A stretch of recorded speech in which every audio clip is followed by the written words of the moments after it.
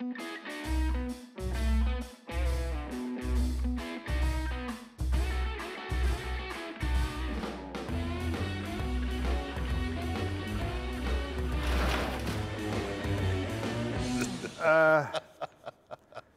hard to know where to start. You have become, not only were you a great footballer, but you've become just so much bigger since you've finished. You are the preeminent MC of functions going on in this country and almost around the world, Sam.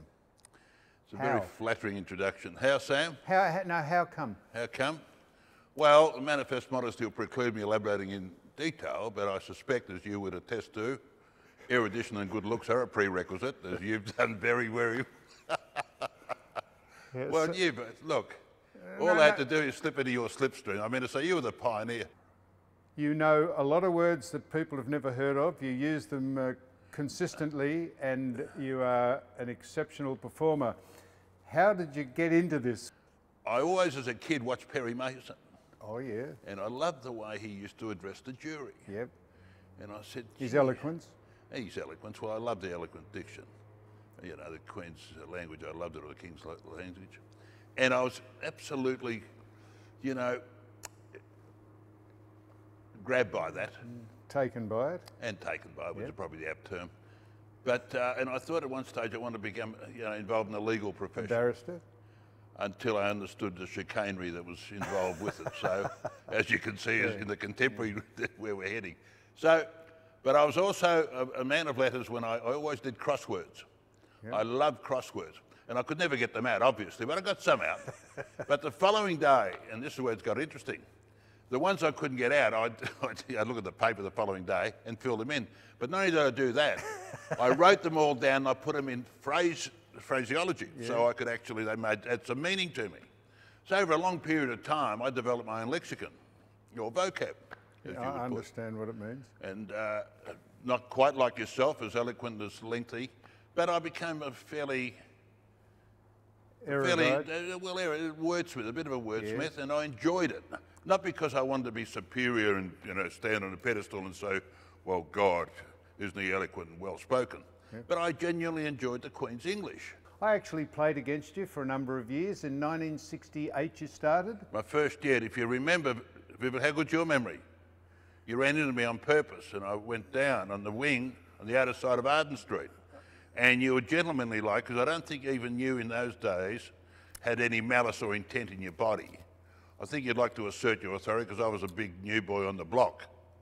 Do you remember that or not? Sam, do you know what? I've known this all my life because I remember doing it, and I've never ever brought this up, and you've never brought that up with me ever before. And I can tell you why I did it, because you were starring that day and no one told me to do it, and I wasn't the captain, but 1968. And I thought, no, I'm going to just try and upset this man somehow and just show that he couldn't run around doing what you were doing to our club at the time. And I did. I ran through you, and I remember saying, oh, I'm sorry about that. I didn't see you. I think I said, you apologised, but you looked reasonably stunned. Yes. And I must confess, I had no idea how to respond. Because that was my aim. Well, okay. But you got to understand, it was a big new world for me, you know, playing your first game. Yep. You know, coming from a humble background like Myrtleford and the tobacco fields, and all of a sudden thrust into the limelight, playing my first game, not even half knowing my teammates. I only trained on the Thursday night and I was straight in the side. So I had to acquaint myself with that. And then and I remember Billy Goggin, I think Billy might have given me a little snap early doors, which he was prone to, as you very well know. And then I vividly recalled that and I thought, gee whiz.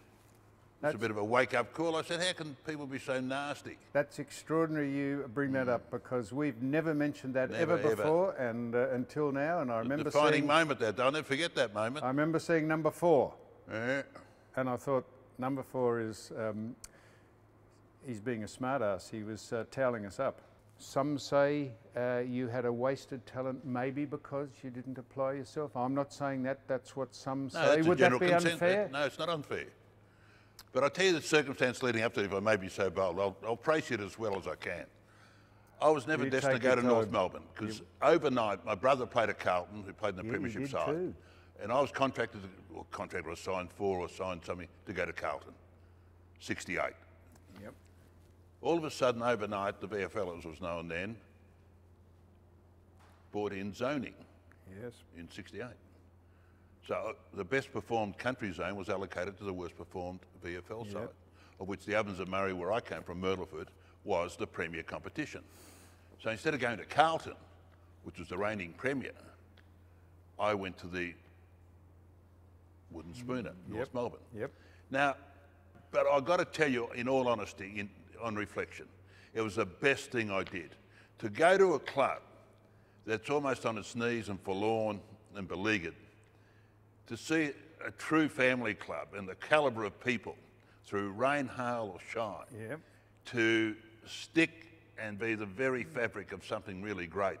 And then to have the good fortune of going through the depths of despair to the pinnacles of success, it is absolutely utopian. Well, see, some players don't get that opportunity. I was very fortunate that I was at the bottom of the pack and rose and had the opportunity of playing in the premiership, our first ever. So hence to say, in order to appreciate the highs, you've got to experience the lows, Sam. Well, sometimes they say the true indication or the true assessment of a person is, you know, when they hit rock bottom and how they respond in adversity. Not always when you're perched on top of the mountain. Sometimes when you're at base camp or at the bottom, it's very difficult. But let me answer your real question in terms of, don't bother was I a waste of talent? Just keep talking, because it's fascinating. I'm trying to return serve with you, but you've got me. You don't need to. Look, this is not You've knocked me into a cocked hat, mate. You're far too sharp for me. No, Sam. See, this is the reverse psychology of yours. No, it's not. It's good. I love it. It's the reverse psychology. But let's stick to the terms of reference. Right. Was I a waste of talent? No, I didn't say that. No, the general perception is I'll say yes. I had a couple of great years early, 2 or 3 great years. Then I had injuries, and then probably the lust of somewhere along the line, the way the game was. And I've got to be implicitly honest, I enjoyed the social aspects of, I know that. of what football gave me. Yes. I enjoyed the trimmings, and I guess I was a beacon of success. And I guess the opportunity to be the Elvis of the side, so to speak, and I took for granted, Sam, you're listening or not? Mate, I'm not wasting my time here. You know, I've got a lot of things to do today. There's no doubt that I took advantage of probably my position. And I could have done. And your aura and your reputation. Probably you're right. And that's probably a weakness on my behalf. And it's no good on reflection. Can I correct that? I can't. No. So let's move forward. But having said that, there was a second phase in the late, when Barras arrived. I had some terrific years towards the end when we won the premiership, leading up to that. And then we won the flag, I guess. To me, football wasn't what it... 75? Yeah, 75, our first ever premiership since our inception. I'm in aware 1925. Of that. So I guess football didn't have all that big a meaning to me after we won the flag and we achieved what we did. I still enjoyed the game, but I enjoyed, more importantly, the camaraderie and the mateship of the people. And I guess that's what I really liked about football. And towards the end, I don't know if I enjoyed playing it, but I really enjoyed the association of it, if that makes sense. There's a whole lot of things I want to cover here. So the extravagance of the moment got the better of you, so much so that I know this is well documented, but in the very important aspect of recording your victory in 1975, the team photo, you couldn't quite make it to the premiership photo because, well, one of these things that had distracted your attention over the celebration that night was still going on, and you were with someone and you couldn't come to the team photo, Sam. You're breaking up, Sam. Yep. No, am I? No, you're not. No, I missed the photo. You're right. Yes, because you were... One of the true regrets I have, because one of the most prized pieces of memorabilia the North Melbourne Football Club has its first ever premiership photo. And emblazoned on our social club wall, if you would have been there at some stage in your career, plenty of times, were the prophetic words of our great hot gospeler Alan Killigrew, which clearly stated that the 20 players that bring home North Melbourne's first ever flag will gain football immortality. Now, that didn't really resonate for me when I first arrived there. In fact, I thought it was as distant as winning an Olympic gold medal. But the stark reality was we did achieve it. And for some inexplicable reason, I missed it. What was that reason? Well, I was engaged in some riveting dialogue, Sam, with, that's correct. over the drip tray with a member of the fairer sex, which, like yourself, we seem to negotiate fairly successfully. And I think you were even presumptuous enough to say that Ron Barassi would not summons the team photo unless you were in it, because you were an integral part of it. But alas, Sam, he went on with it without your presence. Well, you know Ron as well as I do. Now, you have known Ron to ever waver. Ron wouldn't know how to lie. Ron wouldn't know the difference between black and white. If he says something, they're the rigid rules. We're just obsequious sycophants of the great man. Whenever he spoke, we just knelt. We hung on every word he said. You know, I used to shake, and I didn't sleep some nights when he spoke. But you are in the photo, but someone's body is there and your head has been airbrushed or translated. I'm an insert, Sam, yes. You're an insert, well, you? They've got an insert on the side there, yes. But seriously, Sam, that is a disappointing part of history. It's a shocking part. Look, I said it's the one really regret I've got. Yeah. You know, what do you want to do? Stab me down me to the cross? I can't fix. No, if I could, on second, I don't know if I would have forgone that. So you were larger than life. I remember these days well, Sam. You were larger than life and did extravagant things. Threw your boots into the river one day, didn't you? During training. Why is that? Well, Sam, I think it was Brian Dixon when he was appointed coach. That was enough? No, to the contrary. Brian Dixon, I thought was a great appointment. But the appointment that really sent a shiver down my spine was the appointment of our PT instructor. Physical training? Physical training. Yep. Ron Clark. Oh, yeah. Who at the time held 28 world records, ranging from 5,000 to 29 miles. That's correct. So our first, when we arrived at Arden Street, I think there was a memo sent out to bring both your runners and your boots. Oh, I thought, this is unique. We're going to do a bit of both, which is fair enough. The first one was we're going to run to Chadston and back. Now, I hadn't driven to Chadston, Sam, in my life. In fact, I don't think I knew where Chadston was. So I got to I'll never forget it. It was pelting down with rain this night. Remember when the trams were stuck in Flinders Street? Yeah. Well, that's where I was. I had the boots strung across my neck. And you know the laces were cutting into my skin. And Teddy Whitten, a great mate of ours, as you know, was head of Adidas. He'd go, I had a pair of Adidas boots, I think, every second week. So I had a new pair of boots. I said, I just can't stand this anymore. And we got to Flinders Street from Arden Street, so I was getting a bit tired as well. And I thought, well, I don't need these, but I can always get a pair of boots, surely. So I hurled them in the river. Unbeknownst to me, the tram full of people started cheering, and right behind me was, of course, Dicko and Ron Clark. Ron Clark used to pick me up at 6 o'clock of a morning and take me for a run from where we lived in Doncaster. How'd that go? Well, I'll tell you what I did. We used to run 5K. This is a true story. Ron Clark ran it backwards. He was jogging backwards. The last 2 or 3 cars ran backwards. He was jogging backwards. It was an insult. And I was pounding away at 1,000,000 miles an hour.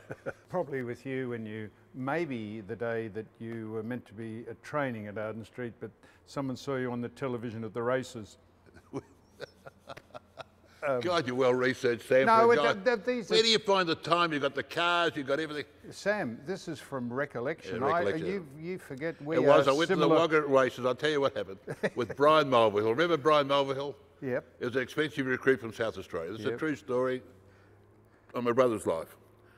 We go to Wagga. Wagga's Wednesday and Thursday. We train Tuesday. We had a bad day Saturday. Dicko said, anyone who doesn't turn up Thursday for training will be sacked.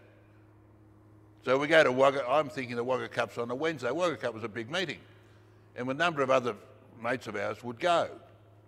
So anyhow, we got to Wagga, and the Wagga Cup was on the Thursday. So I'll never forget, we stayed at the motel in Wagga.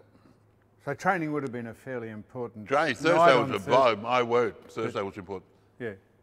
So the Cup's on the Thursday at 3 o'clock. And we drove, I said to Brian, Brian, I said, look, you're going a bit ordinary, mate. I said, you better get back to Melbourne. You take the car back to Melbourne and you get back, he said, because he'll definitely drop you. He said, he won't drop me. No way in the world will I get dropped. So anyhow, lo and behold, I wake up on the Friday morning at the motel. You know how they slide the paper under the door? I do, yep. I get the paper and I'm just waltzing down to the... breakfast? No, I wasn't. I was sitting on the Corona. just looking, just grabbing the paper. There I was on the front page. Kekovich axed. I remember waking up one day and seeing you on the front page of The Truth, naked. Yes. Just as a whim, or they said, Sam, would you get this was pretty risque in those days. Well, it was risque, but you know, it was... How did that come about? How did it come about? Just a bit of advertising, free advertising for later. Well, I wrote for The Truth in those days with Brian Hanson and them, and and they said, Sam. Well, I think there was a couple of competitions went around at the time too, which I remember winning a cruise for 2 around Fiji, which I sent my mother, would you believe? And they had. So you won it. I won it. But that wasn't the reason why I had that nude centrefold. What was the reason, Sam? I got no idea what the nude centrefold was. I accepted it. I think it might have been a small stipend, as you know. Yeah. We didn't get paid a great deal of money in those days, and to all men a mere income was, you know, fairly appealing, even though I had to sort of humble myself to a degree. That's right. So you weren't did you? Well, you know, you got to. Did you wearing a thong or a strap or something? Or no, I had the Sharon. In front of the bits and pieces? I did, yes. And I've got to say, whatever your sexual preference is, you know, I wasn't anatomically embarrassed. No, I've heard that. I mean, in total structure. I know exactly what you mean. You know, I had a football in front of me, so it was fairly tastefully done. It wasn't... No, very tasteful, was. No, extraordinarily. And, you were pulling my leg here. No, certainly not. not. Certainly and not. So then you were offered, I think, from memory, you were offered to go over and try out for American football as a gridiron player? As a kicker. Yeah. How did that come about? Well, they had... Did it eventuate? Well, on the verge of.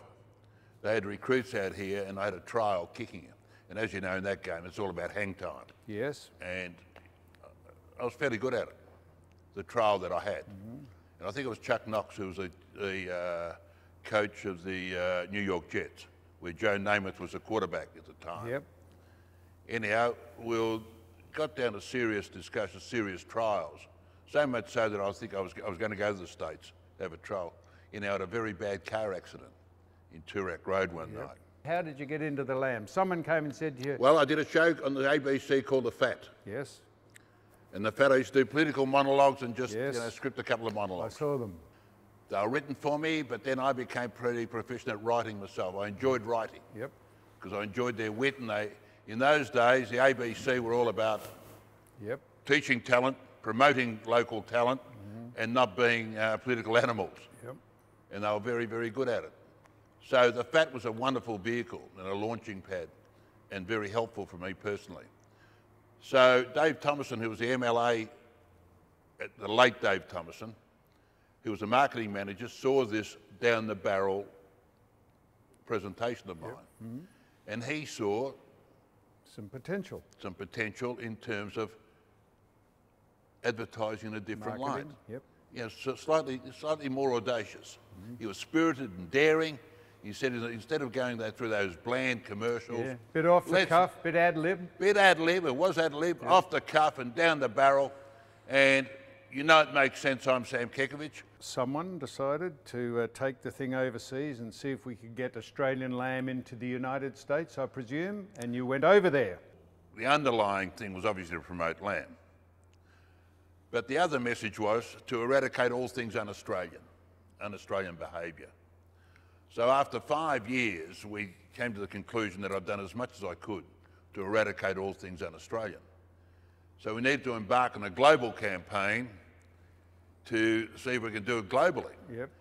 But more importantly, we need a global figure to sort of give me the profile and the status to take on the world. And that figure was? And that figure at the time was Donald Trump. So how did he become who picked him out to be the global figure? Well, at the time he was doing a show called The Apprentice. Yeah, he was.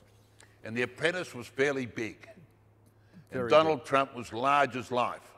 And since he's become the president, I wouldn't be speaking out of school, Sam, but I think you're one of the few people in the world that has his own personal cell phone number and can speak to him when you wish. Well, I don't know whether this is still the same number, but I tell you, when I left, I had the best half hour in his office that he seconded me to, which no one's ever been to. He said, "You're only the second person, Australian, that I've ever invited into this office." Now, there I was in his office, the size of Alaska, his office, overlooking the whole. It was unbelievable. Fifth Ave, you know, where Trump Tower is. So he signed me his latest book, and he gave me his card and his private cell phones. He said, "You ever want anything, you make sure you ring me." Well, I wanted to go to a steakhouse in Brooklyn, and I couldn't get in. Cut a long story short, he said, "I can't get in." He said, "How many of you are there?" I said, "4." He said, "You'll be there at 7 o'clock. He said, "Just mention my name." Well, when you get there, I'm telling you, it's the whole world. It's every mobster's limo would pull up. They'd get out, and it was a truly old world steakhouse. And they looked at me with total disdain and dismissiveness when I walked up there, and they said, "Oh yes, Trump." "Oh." "In here, sir." Now, have you got any regrets? Is there anything? I know you can't do anything about anything. No, I can't, you can't. I got regrets. I'm not in the premiership photo. I got regrets. Perhaps I didn't try harder and fulfilled the expectation of a lot of people who are very dear to me to be a lot better player. I would have loved to have been a better person. Sometimes I transgressed in my formative years, only because I wanted to be a lot better. I wanted to be something to everyone. Coming from Merliput, a kid, a raw kid, you know, you don't know who you're mixing with, but the one thing I really wanted to, which probably precluded me being a leader among us, is because I wanted to be something to everyone. You know, everyone I'd like to be acknowledged, you know, God, he's a good bloke, he's a good bloke. But after a while it wears thin, because you know you do get handled, and I handle all that very, very poorly. Do you think so do I have any regrets? That aspect I don't, because I think it's made me more worldly and more rounded, and I probably am the person I am today. Do you think you're a good bloke?